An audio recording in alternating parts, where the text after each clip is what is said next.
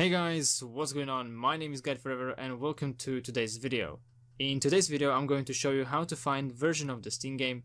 Note that in order to do so you have to have game downloaded, otherwise it's not going to work.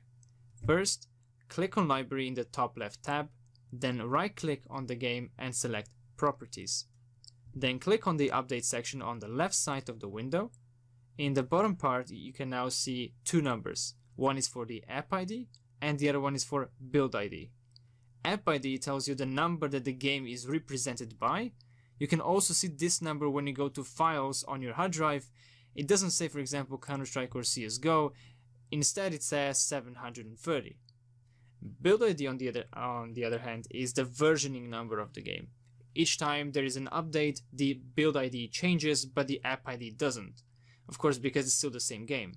So for some games, the build ID increments by 1, which means that if it started by 10571632, like in this example, then the next version is going to be 10571633.